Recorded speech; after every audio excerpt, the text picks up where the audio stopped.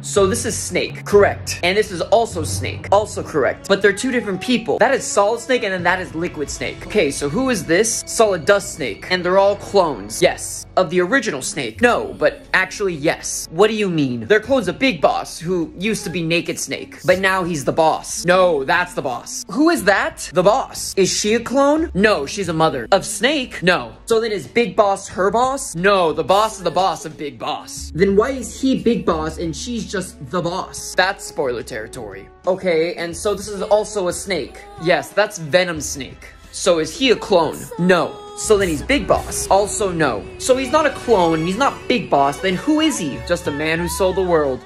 That doesn't even make any sense. Look, all you need to know is that Solid Snake is a clone of Big Boss, who's not actually the boss, and he fights another clone called Liquid Snake and another clone called Solid Snake. He has nothing to do with Venom Snake, and at the end of the series, he becomes Old Snake, but really his name is just David.